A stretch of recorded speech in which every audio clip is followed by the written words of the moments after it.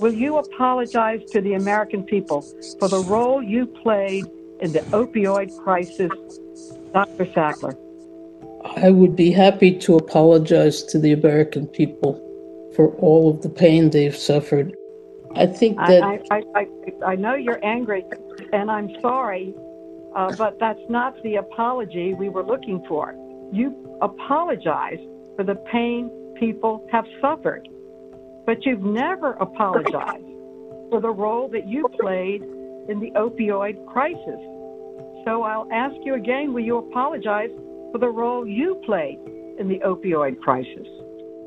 I have struggled with that question. I have asked myself over many years. I have tried to figure out, is there anything that I could have done differently, knowing what I knew then, not what I know now?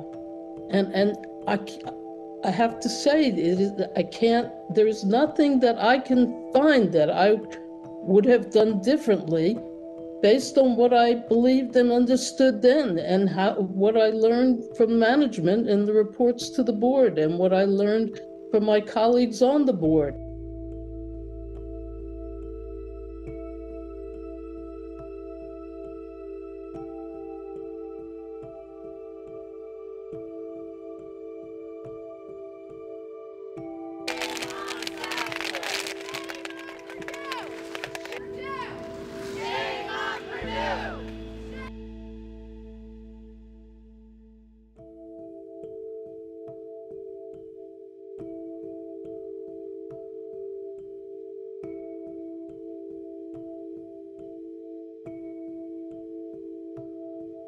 What you have heard from the press about the Sacklers is almost certainly wrong and highly distorted.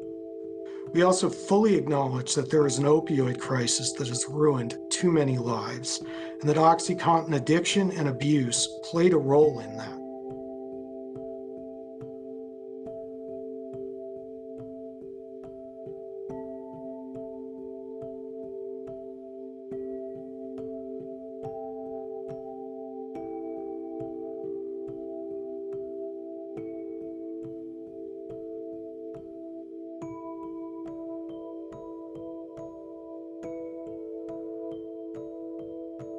I am deeply and profoundly sorry that OxyContin has played a role in any addiction and death.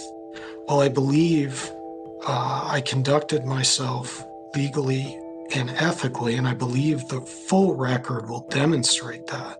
If someone, Mr. Sackler, in my district was caught flooding my district with opioids, we know damn well that they would be tried and locked up. They would be thrown into jail. So my question is, why is it okay that people like you, who are directly responsible for causing a national opioid addiction pandemic, people who are directly liable for hundreds of thousands of lives lost, are instead rewarded with millions of dollars in salary and walk free? You're using our bankruptcy process and everything to walk free. People at the top of this company, including those testifying today, Madam Chair, should pay billions in compensation to families they devastated and serve time proportionally to the crisis they unleashed. What time did Purdue, what year about did you learn that OxyContin was highly addictive?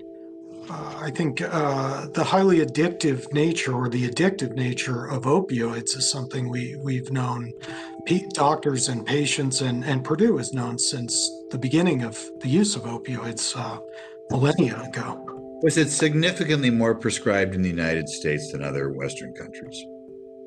I don't know the answer to that. I mean, Purdue versus the other Western countries, Purdue introduced OxyContin, other countries introduced it later, but also other opioids. So it's not an easy comparison. I believe the answer that you're looking for is that, yes, the United States as a whole is the largest consumer of opioids writ large in the world.